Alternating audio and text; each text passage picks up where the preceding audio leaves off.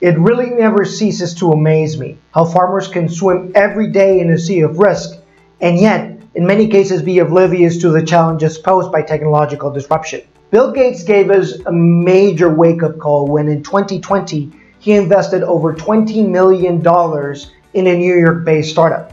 The purpose of this company is to create and design industrial processes necessary to produce synthetic palm oil in a large scale.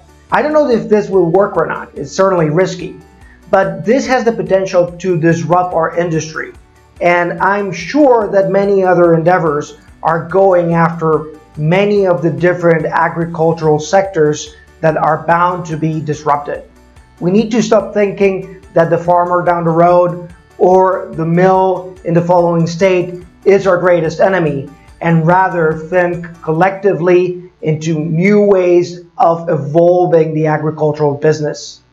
We used to feel safe, and we used to feel that just growing plants, harvesting the produce, and processing and consuming it was going to be our way of life forever.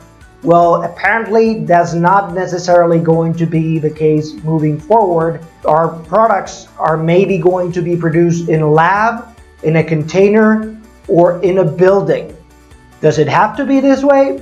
It doesn't have to be this way, but there's certainly possibilities and options that were really unfeasible before and that now have become very real.